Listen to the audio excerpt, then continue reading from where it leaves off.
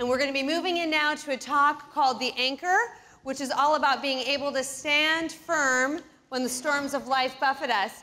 But before I get into that talk, I want to go back a little bit and recap where we've been coming from. So we've been in the book of Hebrews, and we're remembering that the Hebrews were a group of urban Christians in a pluralistic society, not unlike ours, that were dealing with a lot of persecution, a lot of suffering as a result of their faith. So because they were looking at life through a certain lens, which was not like the lens of the culture, they were being marginalized and they were really suffering. And so what we really wanted to do with that first talk was set the stage that Jesus is worth that. That his greatness and his all-sufficiency is such that when we suffer, there is meaning in it, and he is always worth whatever we might suffer because of our faith in him. And the author of Hebrews goes on to continue to talk to specific issues that these suffering Christians are experiencing. And we honed in this morning on rest and on the need for that in our lives. And what the temptation was that the author of Hebrews was addressing with the Hebrews was to run back to the old way of doing things. And so they were tempted. It would be so much easier if they just went back to doing things the old way, the way that it had been done all throughout the Old Testament, the pre-Jesus way of worshiping God, because then they wouldn't be marginalized quite to the degree that they were. And so when the author is calling them towards rest, it's also saying, don't go back there. There is something better for you here, now. And it's rest, it's Sabbath rest, it's Canaan rest, it's soul rest. And so now as we're moving forward into the book, we're going to now take a look at hope and how hope is an anchor for our soul, which most definitely was something that the Hebrew people needed. You know, we don't really need hope when everything is going well, right? But when we're suffering, that's when we need something that gets us through those days. So when he started talking and started writing about hope, he had their attention because hope was very much something that they were in desperate need of. So I want to open us up again in prayer before we dive into this talk on the anchor in the name of the Father and the Son and the Holy Spirit. Amen. God, we do stand firmly entirely because of you, because of who you are and what you have done for us. And so as we get into this talk about hope, we're going to end up moving into the subject of suffering, because that's when we most need hope, is in those times and in those seasons. And I just ask for a special grace for me as I'm speaking today, because as we get into subjects that are close to home for me and are close to home for all of us, we just pray, God, that you would just be a balm on our hearts, and that as perhaps we'd be putting our fingers a little bit on some areas of life that maybe feel a little vulnerable or feel a little bit raw, that we would know that you meet us there tenderly and patiently. And so what I ask for the grace for right now is that we would just open up our hearts to you, that we would expose them to you, and that you would open our ears and open our eyes to hear whatever specific message your Spirit would have for each one of us today. In the name of the Father, and the Son, and the Holy Spirit. Amen. So the setting was Vienna, Austria. And there were 3 psychiatrists there that were working together. It was during the period leading up to World War II. And what they were doing is they were trying to figure out what is the meaning of life, what makes people tick, what motivates their behavior. There were 2 experts, and there was 1 apprentice. The experts were Sigmund Freud and Alfred Adler, and the apprentice was a man named Viktor Frankl, who was very much observing and learning from these 2 mentors. So Sigmund Freud's research led him to the conclusion that what really drove man, what was really the motivating factor in man's life, was the pursuit of pleasure. That's what caused man to do what he did. It would explain the choices that were made and the things that people were willing to endure. All of that was very much motivated by a desire, a drive for pleasure. The second expert was Alfred Adler, and his study of human behavior led him to a very different conclusion. And what he believed was really motivating our behavior was not so much a drive for pleasure as it was a drive for power. And he believed that deep within us all is a strong desire to control. And that desire to control was what was informing our choices and changing our behavior, how we lived. The third man was Viktor Frankl, and he had hoped to follow in the footsteps of his mentors. But then World War II came and everything changed, and no longer could Jewish psychiatrists study and do research in the way that they had. That invasion of the Nazis caught everything short.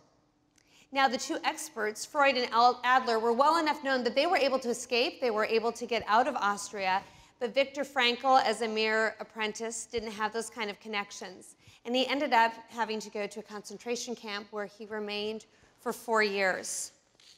When he was there, he did survive the war. He went back to his career.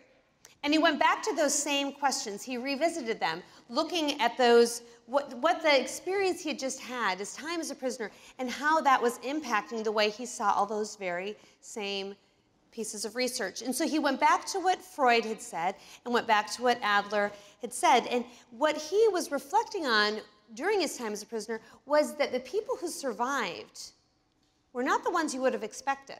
Like, you would have thought the really physically strong ones would have been the ones that would have survived to the end. But very often it was ones who were physically very weak, who were still there at the end of the war. And this puzzled Frankl. He wanted to know, why was it? So he first looked to the research of Freud and said, was it something to do with that inner drive for pleasure? And then he thought about those years in the concentration camp. He said, certainly not. There was no pleasure. It was utterly devoid of pleasure. There was only pain. There was only suffering. There was only mistreatment. Pleasure could not have been what was motivating them to survive. So then he turned to the research of Adler. And he thought about Adler's belief that it was really a desire for power that was motivating behavior. And he thought, well, there again, that argument totally just loses ground in the concentration camp because they had anything but power. They were treated like animals. They were absolutely without any rights whatsoever. At any given moment, someone could say, you're dying, and they would be dead. Power could not have been, by any stretch of the imagination, what was causing them to be able to survive and continue on. So Viktor Frankl came up with his own theory. And what he believed was the one absolutely critical thing that the survivors all possessed was hope. They all were able to hold on to hope throughout those years there and never lost sight of the fact that their lives, even in the most dire circumstances, continued to have meaning. Despite the fact that everything felt out of control, everything felt never-ending, their lives did contain meaning each and every day. And Frankl determined that this was the one thing that gives life true value. So this was what their hope was rooted in. The survivors' hope was rooted in the fact that life has meaning.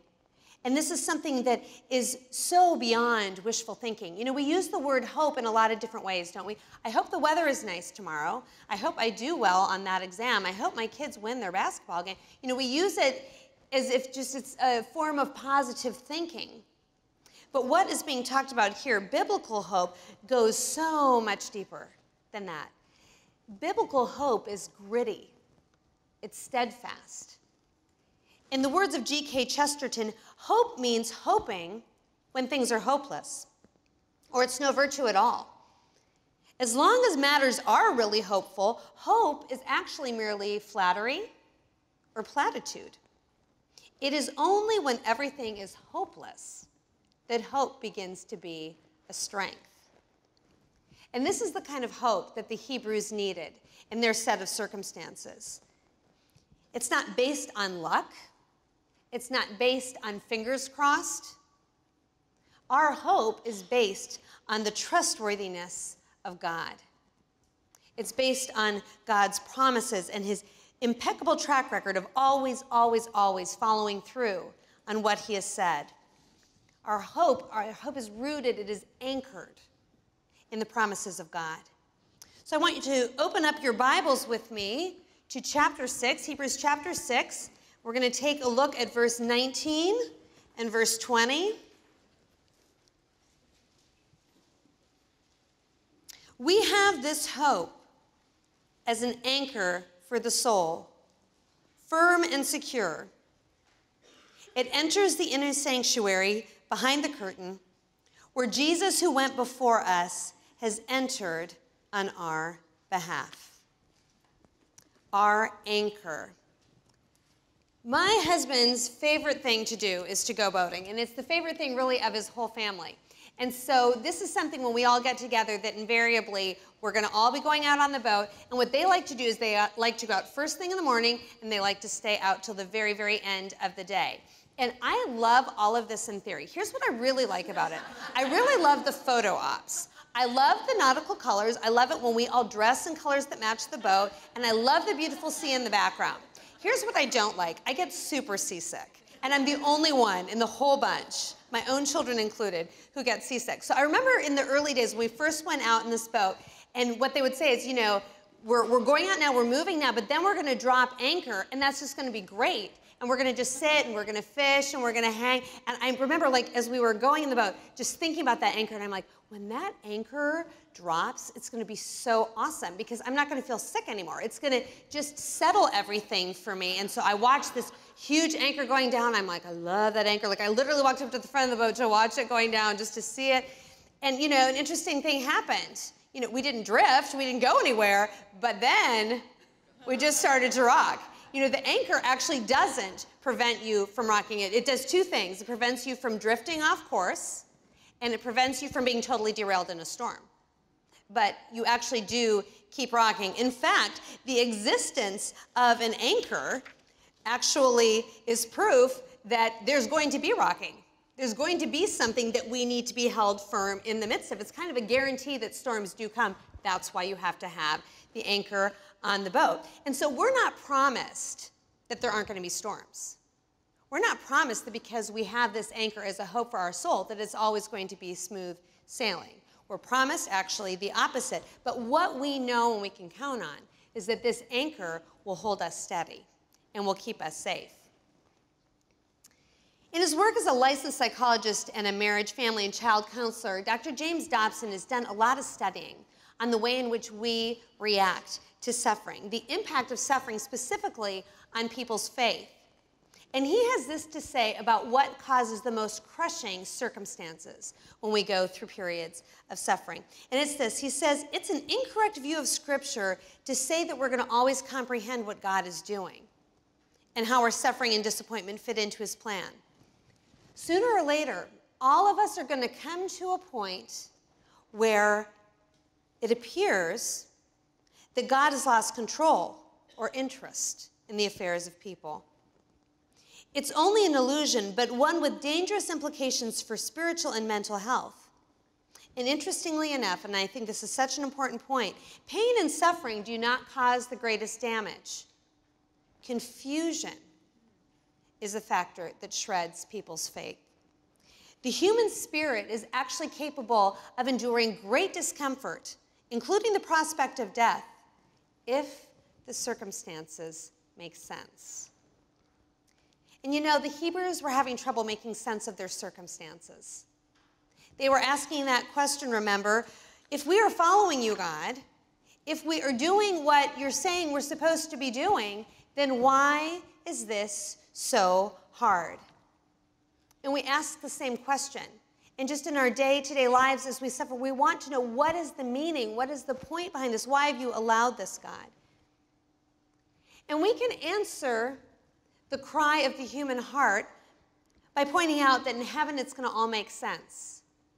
That here we only see a little bit of reality. That here we see the underneath of the tapestry, and one day it'll be turned over in heaven and we can see the beauty of the story that God has been writing. We can say that we do not have the mind of God. So there's no way we're going to really understand everything that happens, everything that intersects our lives. And both these things are absolutely true and trustworthy. But I'll be honest, when I'm really suffering, they leave me a little bit dissatisfied. I need something more in that moment to help me to keep walking. That is enough for me to just sit still for a bit. But if I'm going to keep walking towards my calling, I need something more. And that something more is what we are going to talk about today, because I want to spend the rest of this time talking about hope, hope that we can find in struggle. We read in Romans 5, verse 2, that the hope of the Christian is the glory of God. The hope of the Christian is the glory of God. And that is a humbling reminder of why it is that we are here. We are here for the express purpose of bringing glory to God. But there are a lot of other potential purposes that war for that place of importance in our hearts.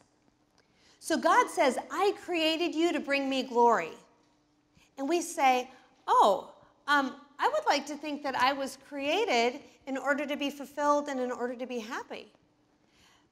Or when we're feeling altruistic, we might say, well, I would like to believe that I was created with gifts and talents that I am meant to give out and to change the world.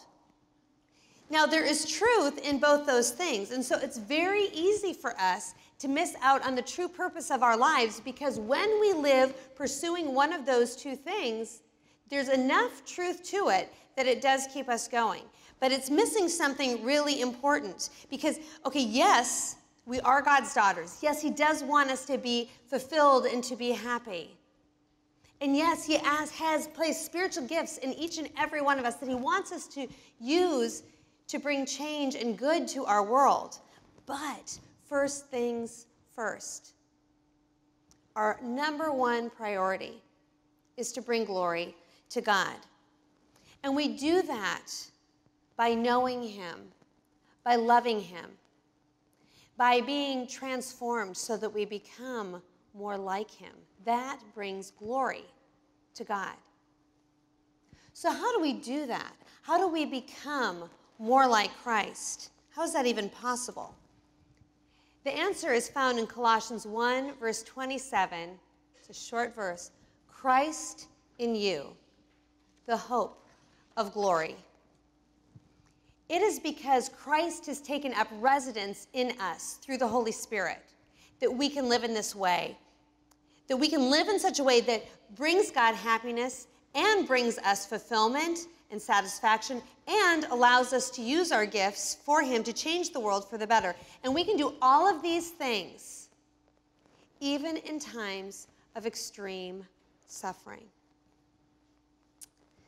I recently read a quote by St. Augustine. It really caused me to ponder some things in a new way. This is the quote.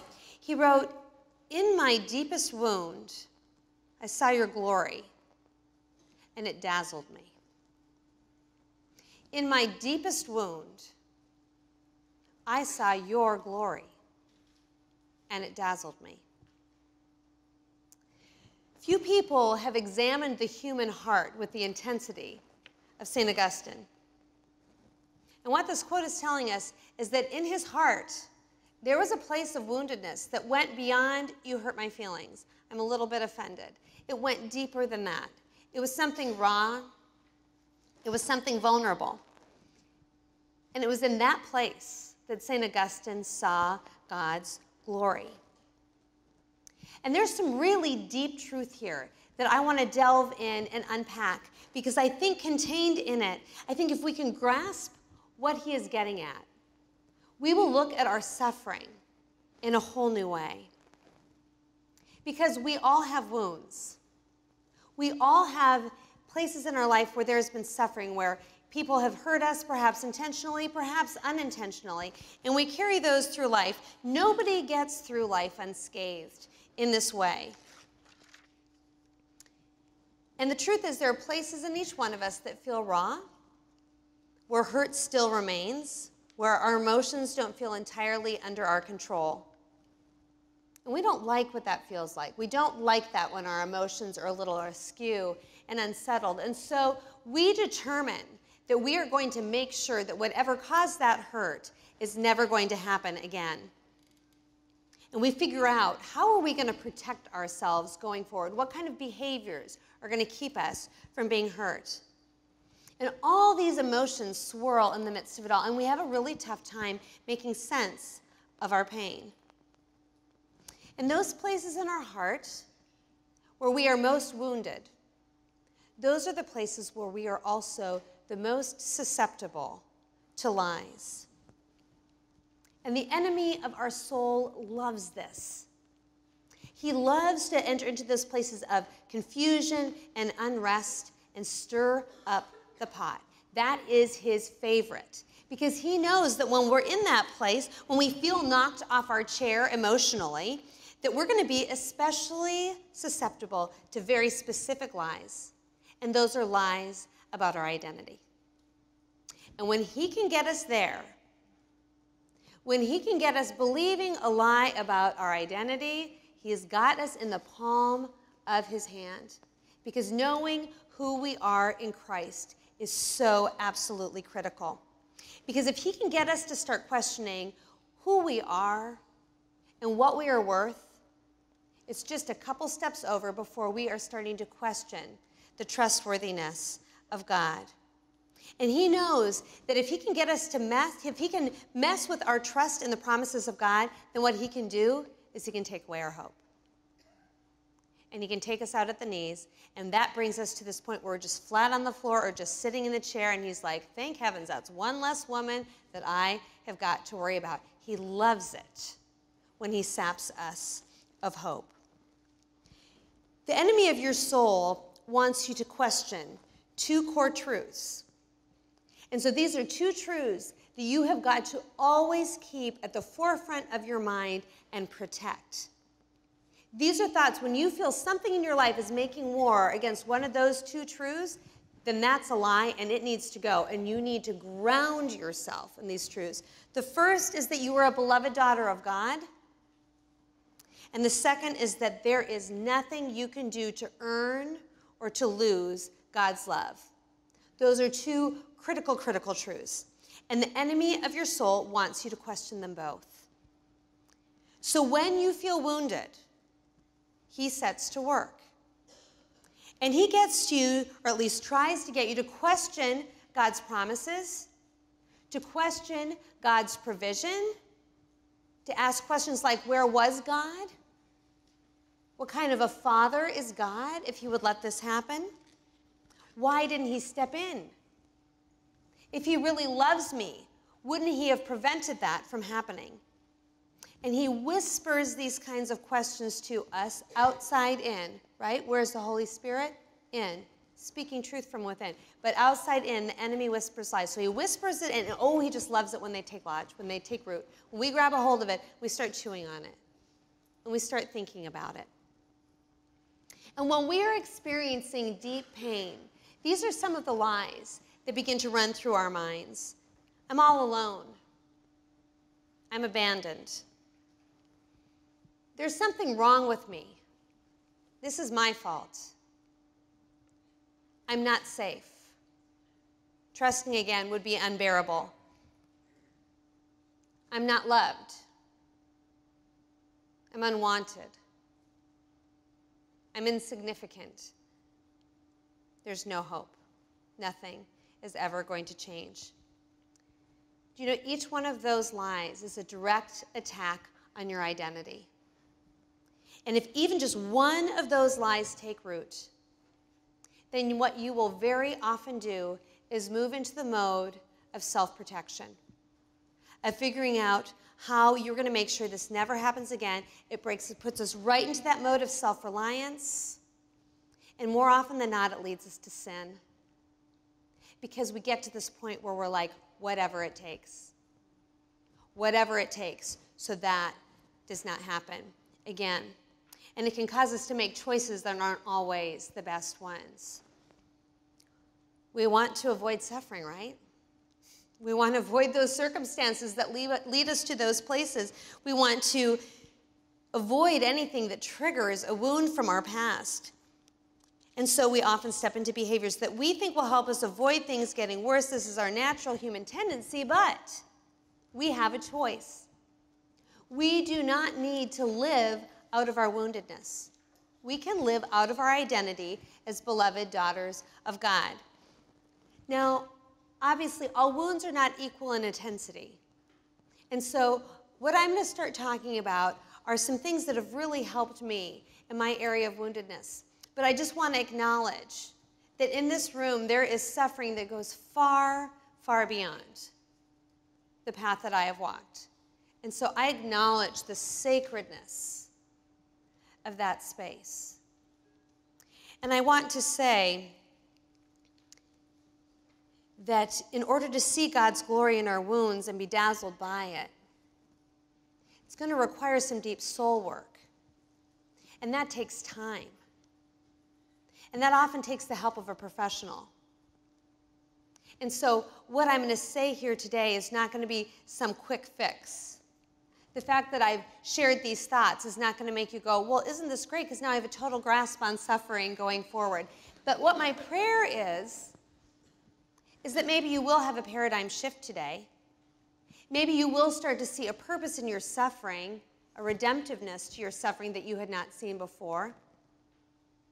And that you might begin to think or to be open to the fact that perhaps God is calling you to take some time to look at those wounds, to peel back those layers, to put some space in your calendar so that you can maybe get a little bit of help to take these steps towards freedom. And one thing I can promise you is that the miracle is always worth the mess. The miracle is always worth the mess. And there does tend to always be some mess on the way towards healing. It is not a clean process. That is unquestionably what occurs when God plumbs the depths of his heart and starts to reveal to us what is really below the surface. It gets messy. It's an imperfect process, but there is a miracle of healing that comes on the other side. So how does this work in real life? You know, we had talked in Hebrews 4 about how God can use his word spoken and just his word in our life for something to be exposed, something to be laid bare. And very often, the way in which he alerts us to the fact that there is something going on below the surface is actually with physical symptoms. You know, perhaps it's a headache, recurring headaches. Perhaps it's an upset stomach, sweaty palms, panic attacks, anxiety. All these things are indicating to us there is something more going on here. And God wants us to pay attention and to be alerted that we are not feeling peace and hope-filled. This is something that is worth pausing over and to plumb the depths of it a little bit. And so for me, that something physical tends to be headaches, really bad headaches. Oftentimes, you know, migraines and really upset stomachs, okay? So, and the funny thing is, I never seem to connect it with something emotional. And that's the gift of my husband in my life, because I'll start to say how I'm feeling, and I'm like, oh, I'm sure I'm coming down with the flu. And he's like, you don't have the flu. I'm like, we haven't even heard all my symptoms. He's like, this is so clockwork. He goes, no, he goes, you're upset. You're upset. Or he'll say, you're nervous. And the more I'll think about it, I'll be like, oh, you're right. That is what's going on. So it's an alert to us. So for me, this is just an example. I was at a speaking event some time ago, and I had gone there, and I so wanted to do well. I wanted to do well for the women who had organized the event. They were really precious, and I loved them so much. And I was the first speaker that night, and I got up onto the stage, and I realized, and it had all kicked off, that I'd left my glasses at the table. And I was just kind of new to needing to wear readers, so it wasn't a part of my just like natural deal. So they were there, the lighting was very dim up on the stage, and I realized I could see nothing. I could not see my notes, I could not see my Bible, and so I thought, well, I'm just going to roll with it. Well, it wasn't long into the talk where I realized that probably wasn't a good idea. I should have just said, you know what, hold on everybody, I've got to go get my glasses, nobody would have cared, but I'd gone far enough in that it seemed very odd, so I kept going. And the floor was super creaky, and I was super distracted, and by the end of it, I just felt like I'd done a really, really crummy job. And I kind of carried that all weekend long, just feeling like, boy, I'd really wanted to be perfect. Like, I'd really wanted to nail it. And that was maybe like a C-. That's what it felt like. So went through the weekend, and as we were getting close to the end of packing up, I started to get one of my really horrible migraines. And I just figured I was tired or getting sick or who knows what. And as we were driving home, there was a beautiful woman sitting behind me who has the gift of intercessory prayer, and she insisted that I recline my chair all the way back and that she, you know, would start to like massage and rub my shoulders. And I'm not joking when I say that she massaged and rubbed my shoulders and my head for a full hour. What a beautiful gift of mercy. And as she was doing that, and I was relaxing a little bit, but the headache was not abating, but the massage was feeling good, She leaned forward and she whispered in my ear, "Are you beating yourself up about something?" And I started to bawl. Super embarrassing and highly inappropriate. Car full of people. I'm like, and she said, she's like, "I don't know what that's about." She's like, "I don't know what you're beating yourself up." And she put her hand right on my heart as she was talking. And she's like, "That's not from the Lord. That's not from the Lord." And she said, "I want you to identify what you're beating yourself up about." She's like whispering all this to me in the car. And she said, "And I want you to describe just in your head the feeling. Identify the emotion. What is it?" And so I did. And then she said, "I want you to think of the first time you remember feeling that really acutely." And I started to pray, and I'm sure she was praying, and a very strong memory came to my mind. And it was of a time when I was first married, and I was going to a gathering with a group of people who were really important to my husband. And I was a new bride, and it was really, really, really important to me that they like me and that I be accepted and that I belong. And that's not an easy thing when you're in another culture. I was an American coming in, and so already you've got a little bit going against you when you've got a language barrier and just a cultural barrier, but I so wanted to belong. And something happened in that weekend. It was a weekend event that delivered about as strong a message as I have ever received, with very, very specific words. That I did not belong, that I did not fit in, that there was a code of behavior, and I had sure as heck better figure it out if I wanted to survive here. And that was a pivotal moment in my life, where I made a decision which has had long-reaching consequences, where I thought in that moment, survival. I do not ever want to feel this again. So I'm going to figure out that rule book. And I'm going to figure out how it is that I'm supposed to behave perfectly in this place. And I am going to do it. So as I was praying through this, the woman then whispered in my ears. She said, "As you think of that time, can you hear a lie? Do you see a lie, an attack on your identity that took place then?" And I could. I certainly could. And she said, "That was the voice of the enemy." She said, "But do you know who else was there? The Lord." And I want you to picture your face as a young girl. What did he see in your face? How do you think he was looking at you in that situation? And it was such a healing exercise to be reminded that he was there with a whole different perspective on the situation. He had a whole different message that he wanted to impart to me. But who was I listening to? The people in the room whose opinion mattered so very much to me. So she challenged me, go to that truth, cling to that truth, and when those memories come, go back to what God would speak to you in that moment. And God shared a very personal word with me, which it's just a between me and him word, really. But all I need to do is say that word, and I feel freedom, and I feel a dispelling of the enemy's lies, because God can speak to our hearts in such a really beautiful and personal way. And the headache abated almost immediately. So practically speaking, what was going on there when I was going through that exercise of prayer? I was following a thread. Okay, I was starting at a certain point, and I was allowing God to take me on a journey where I was following a thread back. And so this is something that we can all do in a lot of circumstances, and it's a prayerful process, but when something alerts us that something's going on, we're feeling something physical, or you know what, maybe it's something emotional. We've had an outburst, a reaction to another person that we know ourselves, that was a little stronger than was really called for, and it's because there's something else going on below the surface. We can stop, and first of all, what we want to do is we want to identify that emotion, name it. What is it? Is it anger? Is it fear? Is it grief? Is it a sense of loss? Is it a feeling of betrayal? Is it a sense of having been abandoned? I don't know what I mean, there's a myriad of things that we could feel, but take the time to really identify it, and you'll know. When you hit the word, you'll be like, that's close, no, that's it. No, that's it. It's fear, or it's anger, or whatever it is. Then what you want to say is, okay, what event triggered this emotion? Like, what just happened to me that I am feeling the strong emotion about? Identify that. And then follow that thread a little further back and say, when did I first feel that emotion in this way?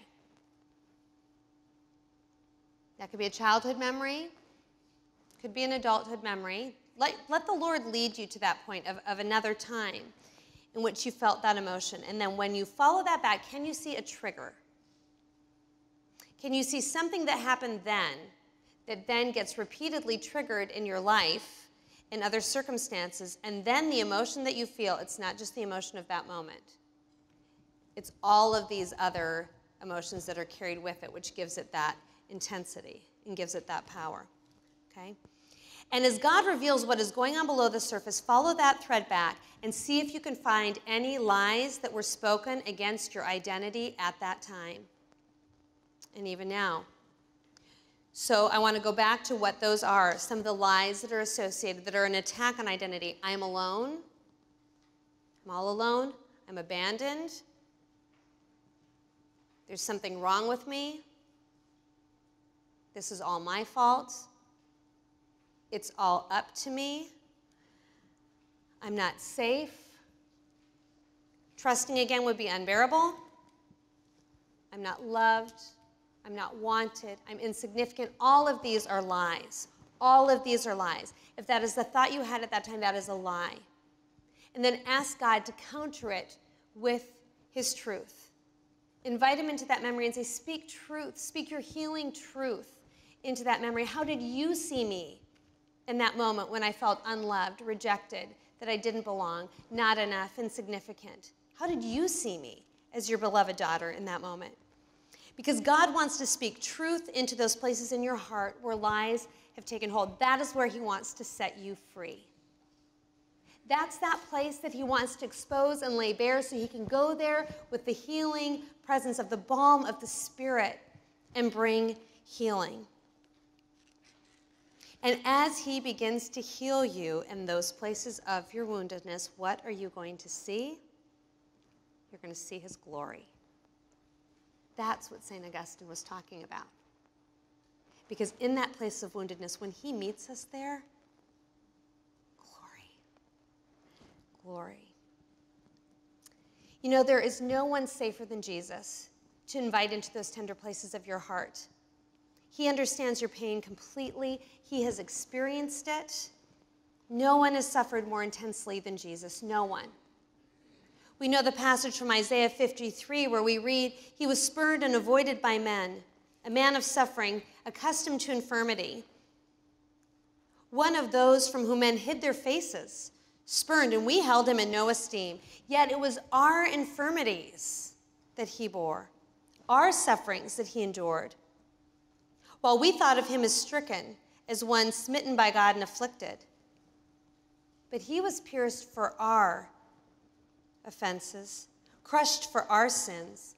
Upon him was the chastisement that makes us whole, and by his stripes we were healed.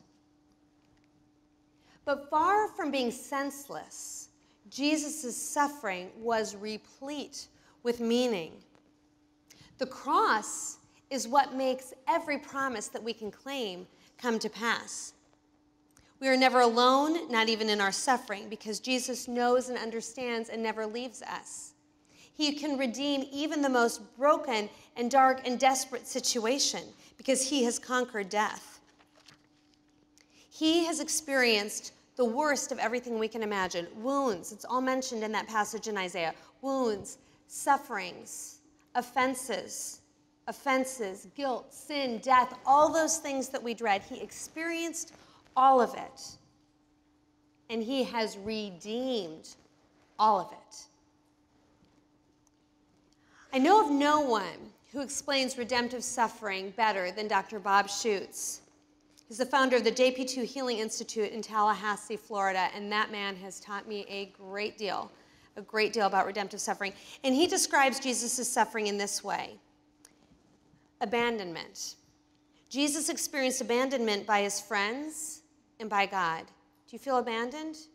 He understands completely that feeling. Shame. Do you struggle with shame? Think of how Jesus was publicly condemned and humiliated. Fear. Jesus faced the fear of death, violence, rejection, and abandonment. When we're in the grip of fear, he knows, he gets it. Powerlessness. Jesus willingly submitted to powerlessness on the cross. Rejection.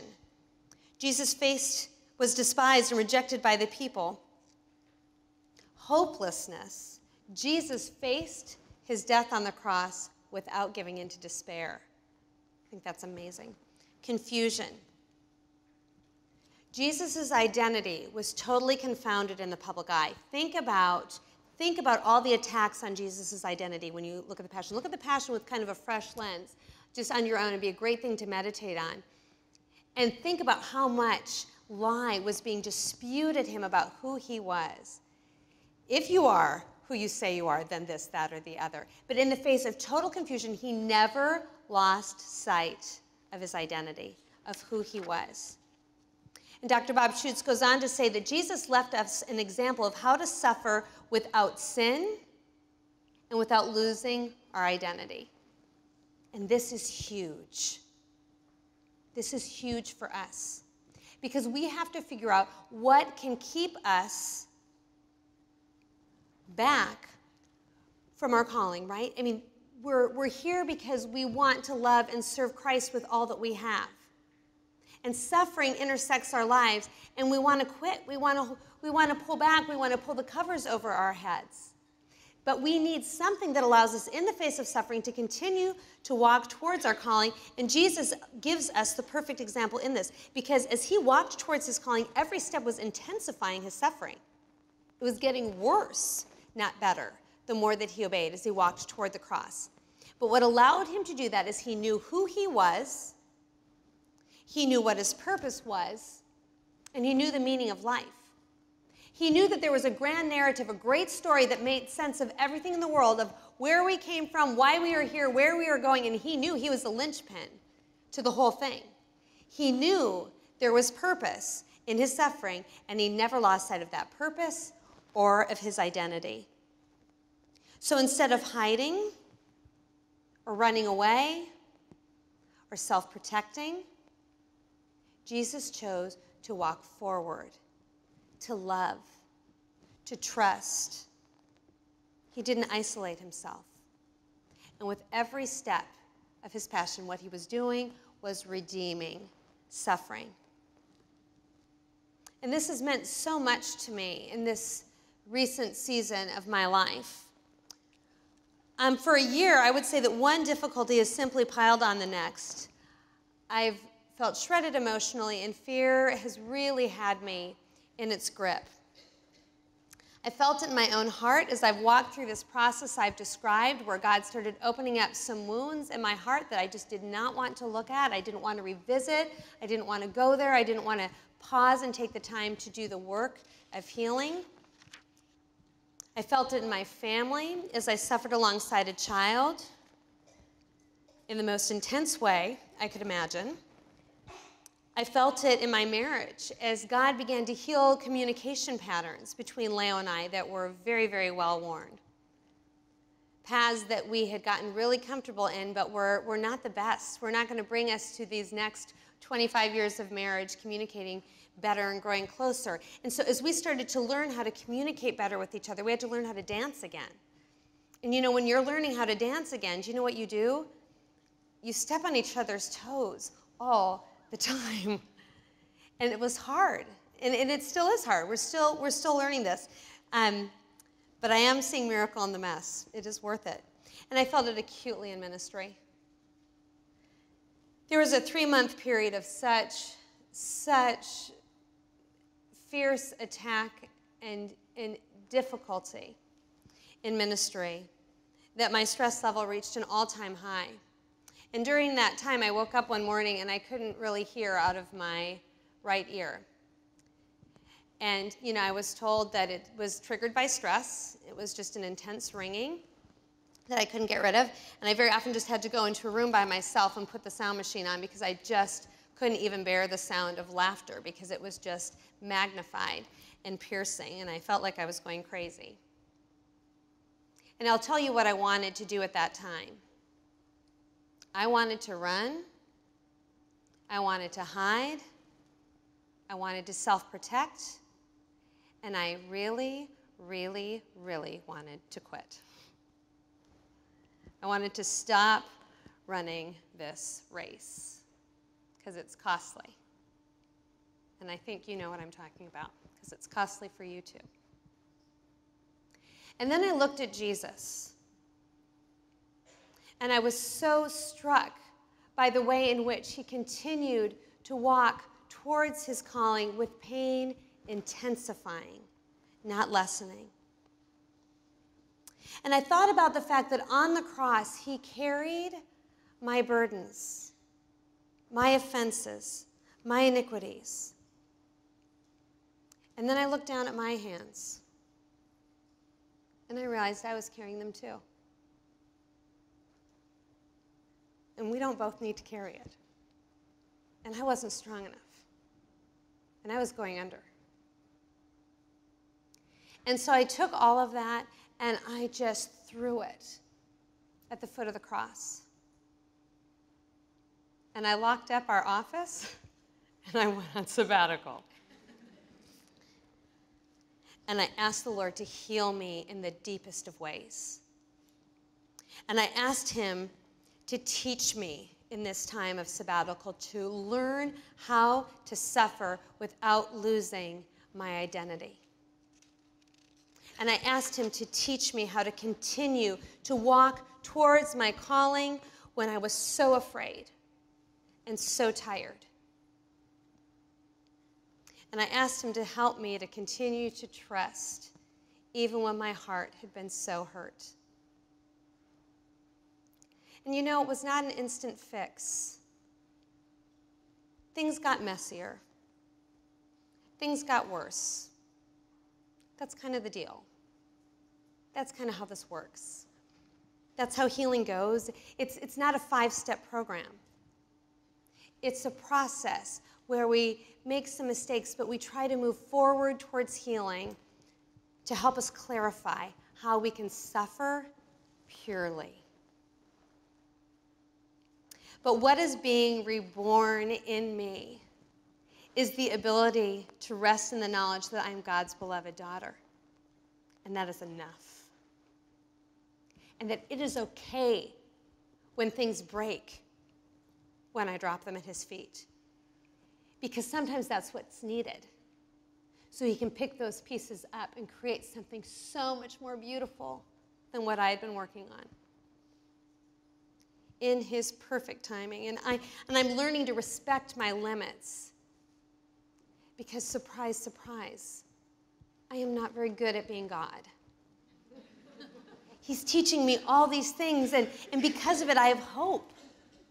I have hope that even when my suffering just feels like it's crowding in on me and it makes me feel like my life is in disarray, I have hope that what is actually going on is that God is creating order in something very, very beautiful.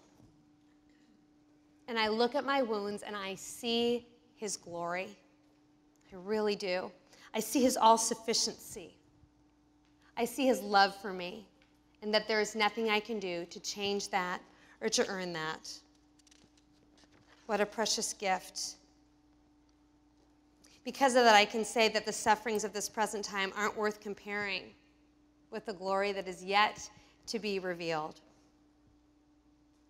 So let's cling to our anchor in times of suffering. Let's suffer purely. Let's not allow attack on our identity to keep us from walking towards our calling, regardless of our circumstances, because we have an anchor who promises that he will hold us firm, even when everything around us seems to just be falling to pieces. He holds us in his hands, and he will never, ever let us go. Will you pray with me, please? Dear Lord God, thank you for being our anchor in the midst of the storms of life. We acknowledge that you don't stop the rocking of the boat, but you do hold us steady in your love.